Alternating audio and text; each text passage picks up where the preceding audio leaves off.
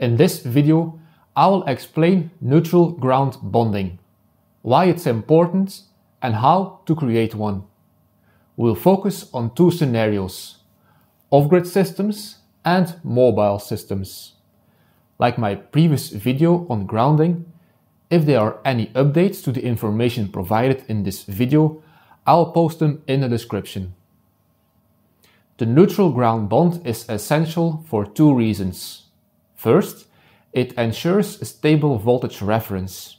Secondly, it allows ground fault current interrupters and circuit breakers to function correctly, protecting against ground faults, overcurrents and electric shocks.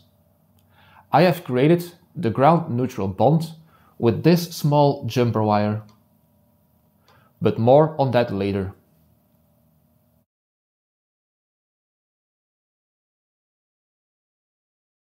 A neutral ground connection, also known as a neutral to earth bond or NEM link, connects the neutral wire to the ground at one single point, typically at the main service panel, inside an inverter, or in my case, at the AC out terminals of the inverter. This bond ensures that the neutral remains at 0 volts relative to the ground. Without this connection, the neutral will float, leading to unpredictable voltages and increased risk of electrical shock or equipment failure. The neutral ground connection also ensures that a safety device, like a ground fault current interrupter and breakers, work properly, as they rely on this bond to detect ground faults and prevent dangerous situations like electric shock.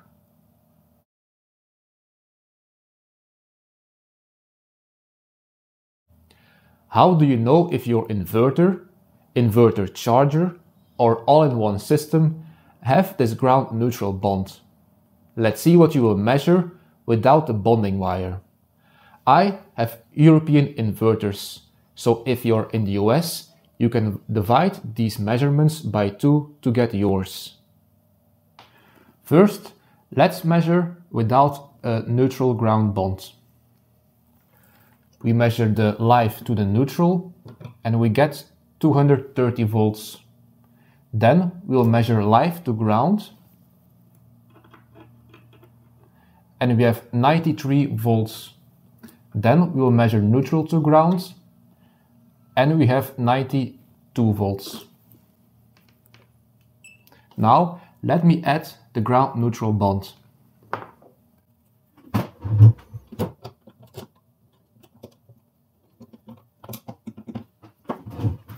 Let's do the measurements again. Live to neutral, 230 volts. Live to ground, 230 volts. And neutral to ground, about 0 volts. You can see that the neutral to ground is now 0 volts. This makes sense, because they are bonded together. These are the same values you will get when you measure your standard wall outlet. Some inverters make this bond internally. To check for a bond, you can measure the resistance between the neutral and the ground connection. If the resistance is 0 or close to 0, the bond is made. If it's high or shows open loop, there is no bond. Let's quickly measure it. I'll measure the neutral to the ground and I'm measuring 0 ohms. That means there's a ground neutral bond. In this case, we already made the bond right here, so that's correct.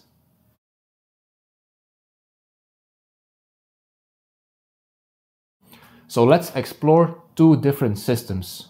The first is normal off-grid systems, where there's only one ground to neutral bond. And the second is where an extra ground can be added in mobile systems through shore power. Let's talk about a normal off-grid system. In off-grid systems, the neutral ground bond will be permanent, because this will be the only place where a ground to neutral connection can be made. It can be made in the inverter or in a distribution panel. And this is also the easiest system. Just do what I did here. Connect the ground of all your AC appliances to the grounding bus bar, as well as the grounding of the inverter. Then connect one grounding wire from the inverter to the negative wire. That is this connection. In my case, I chose to do it at the input of the ground fault current interrupter. But you can connect it to the terminal block as well, which is this one. Just do it before your ground fault current interrupters and your breakers. So what should you do if you have multiple inverters in parallel? Only one inverter should create the ground neutral bond to avoid grounding loops. Otherwise, it will cause issues. Now, the second system are mobile systems. They are a bit more complicated. We are talking about a mobile system for a boat or an RV. It is more complicated because we plug our system into shore power. This creates another connection to ground through the shore power connection. If you only use an inverter, like this one, then you can use a transfer switch to choose between shore power or your own inverter, because your off-grid inverter cannot work with the grid. I'll make a video about a transfer switch soon. Otherwise, this video will get too complicated. If you are using an inverter charger like the Victron Multiplus or an all-in-one inverter like EG4, Growatt or other brands, you'll have two different operational modes. The first one is called inverter mode, also called off-grid mode when you're driving on the road. The neutral ground bond is created inside the inverter, similar to off-grid systems, which we just talked about. The second one, which is the more complicated one, is called shore power mode when it's connected to an external power source. This can be when you are on a campground or a marina, plugged into shore power. When connected to shore power, you'll have two neutral ground bonds in the system. So two of these connections.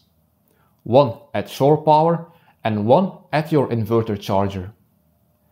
The bond inside the inverter charger must be disconnected because the shore power source already has a neutral to ground bond, and this will create grounding loops. Let me show you the diagram on the screen. As you can see, we now have two ground neutral bonds at the same time, which we do not want. We have to disconnect the ground neutral bonds inside of the inverter charger.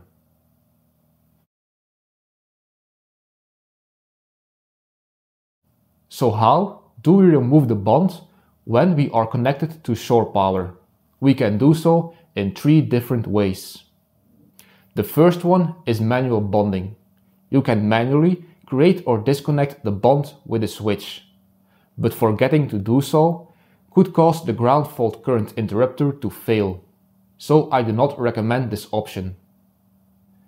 The second one is when you don't have an inverter charger or an all-in inverter. This is a situation I have here. If you are using a battery charger to charge the batteries, it doesn't bring in any additional grounding into the system.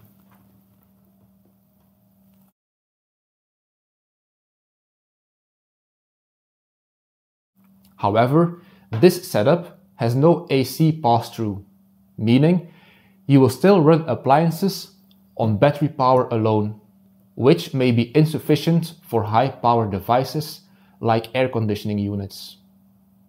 And the third and last option is to use an inverter charger or all-in-one inverter with a built-in grounding relay. The grounding relay automatically handles the bond, depending on whether the system is in inverter or shore power mode. This is the preferred method. As you can see in this image from Victron, when shore power is connected on the left, the AC input relay will close, forcing the earth relay to open automatically. And when the AC input is disconnected, the AC input relay opens and the earth relay will close, which creates the neutral ground bond. This is a fully automated process. For RVs or boats, I suggest using an inverter charger like the Victron Multiplus. It has a grounding relay built in, so you don't have to manage the bond or worry about it.